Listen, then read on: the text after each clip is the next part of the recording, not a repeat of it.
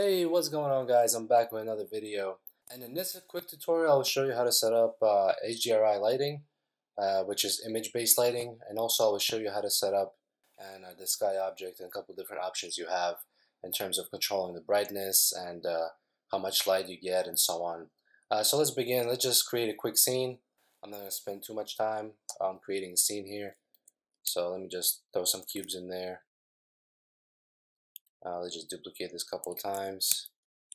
Scale it down, maybe give it some rounding as well. So let's do fillet, maybe 3 centimeter radius, and 5 subdivisions is fine. Actually, let's delete this one, just copy and paste this cube here. And what kind of tutorial can you do without a sphere? So let's just throw in a sphere in there. Oops. Let's put on top. Something like this maybe. That's way too big, the sphere here, so we'll just scale it down a little bit more. Maybe something like this, and let's just throw in some materials. So I just double clicked for the cube, so let's do maybe go inside here. A greenish bluish material, maybe something like this. Let's make it a little bit reflective here.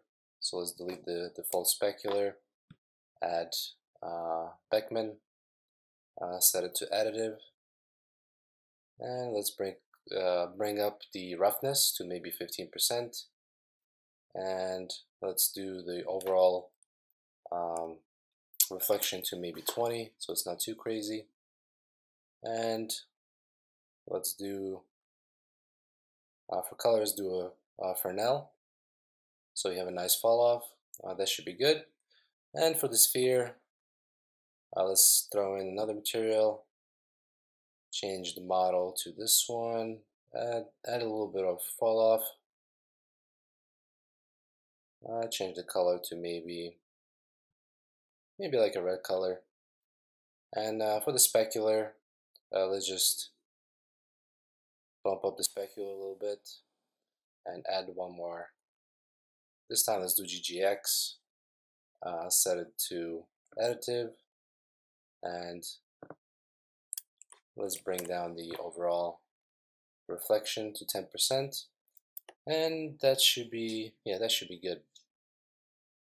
Okay, let's start off from the sky object. So what you do for image-based lighting, or if you want to set up an HDRI, first you create a sky, and it looks something like this. And as you can see, nothing really happened, even if I render right now. As you can see, this is the scene we get. It's still really flat and nothing is working.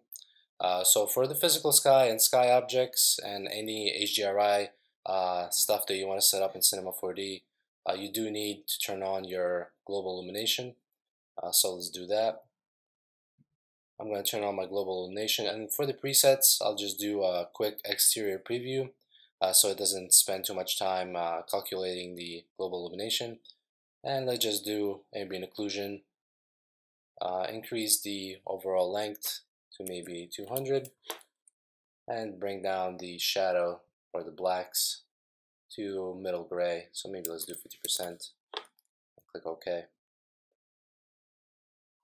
So now if we create a material and set it to luminance or emission, whatever you're used to 100%, all you have to do now is drop the emission material on top of the sky, and this happens. So basically now if I click render, the luminance material will take over the physical or the sky object and will give me pretty much image-based lighting, but in this case it's color-based lighting. So it will take the white color and use it as a sky object. So now if I render, let me just get a better angle for this, maybe something like this.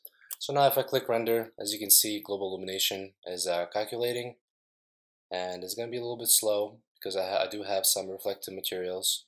But as you can see, what's happening is we really get nice shadows, nice contact shadows, really nice gradients for our materials and so on. But we're getting these little splotches, but that's from global illumination being really low settings, so don't worry about that.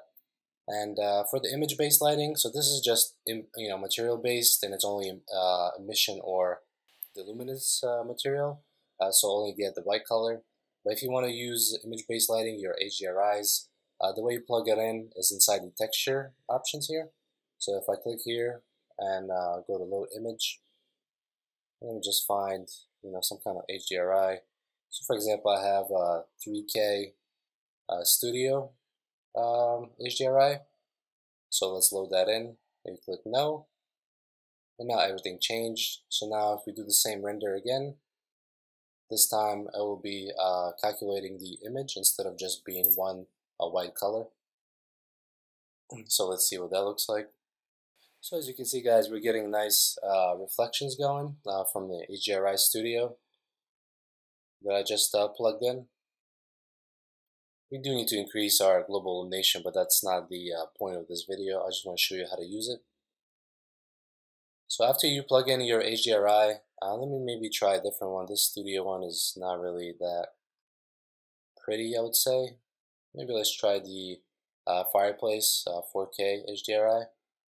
Open that up. So once you plug it in, you have a couple different options of controlling the brightness. If you try to crank it up in here where it says brightness, nothing will happen. So for example, if I do 400, and this brightness only controls the color. So it would get brighter if I was using only the color, not the texture. But in this case, if I do 400 here, it's not going to be multiplied on top of the HDRI image. So if I do a quick render, you will see what I'm talking about. So as you can see, guys, even though I cranked it up to 400, the overall brightness of the scene is really dark. And next I will show you how to control the brightness of your HDRI images once you plug them in inside let me just stop this render. Once you plug them in inside your luminance channel. So like I said, this doesn't do anything when you're using HDRI images. So the way to control the brightness, you can go inside the illumination tab all the way in the bottom here.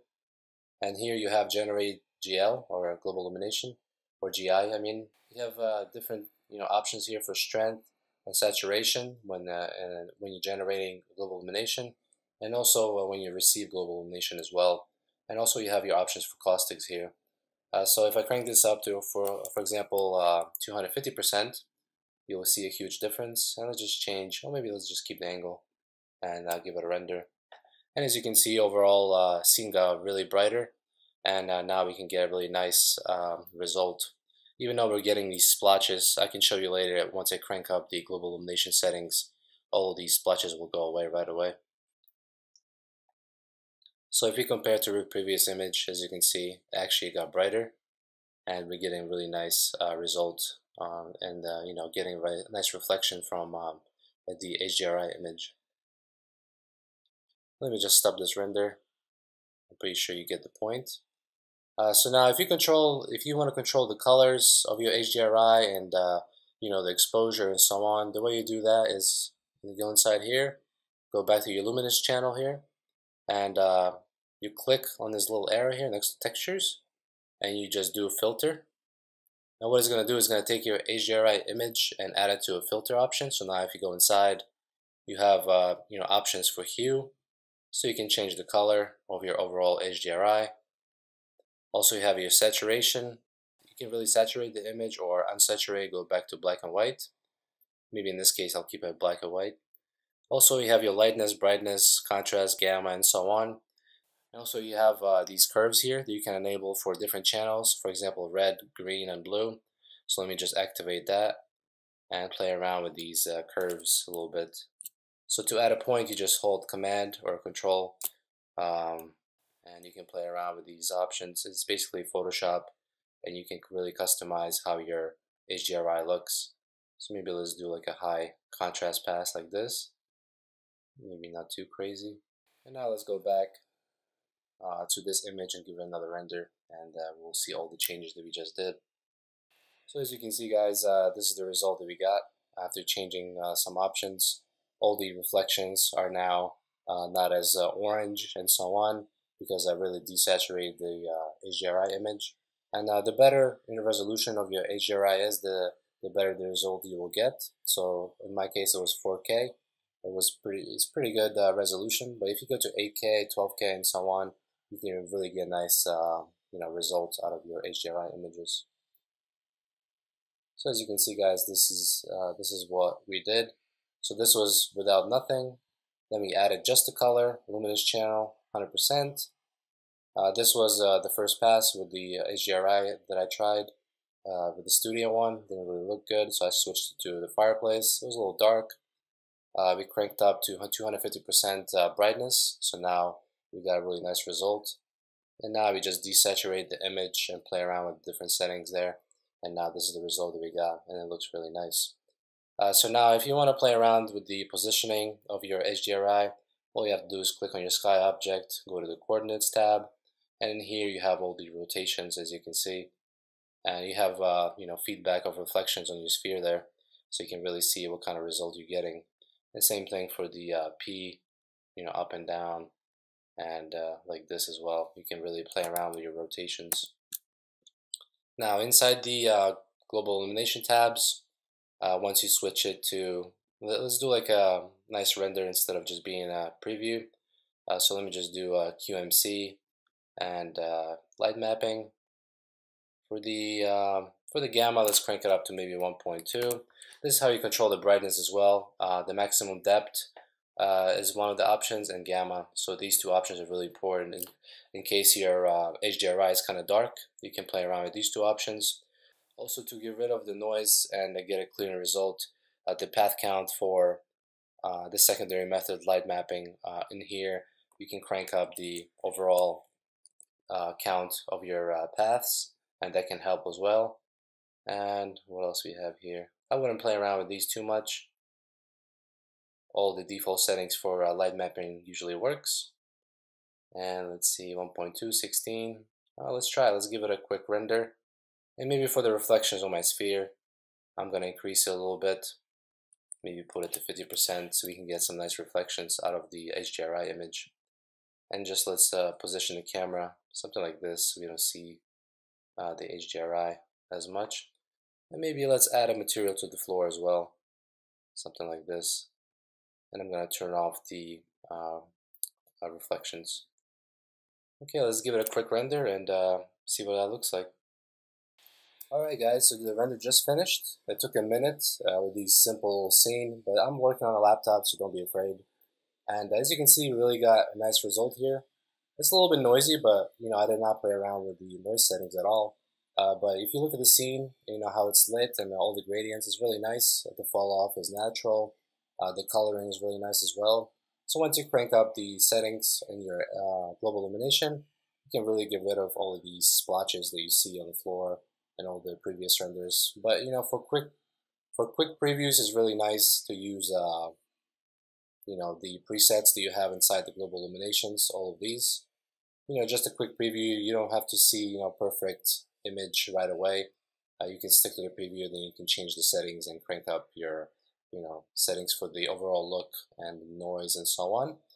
Anyway guys, thank you for watching. Please hit a thumbs up if you like this video and it helped you in any way. Also please subscribe, and I'll probably see you in my next video guys. Have a good day.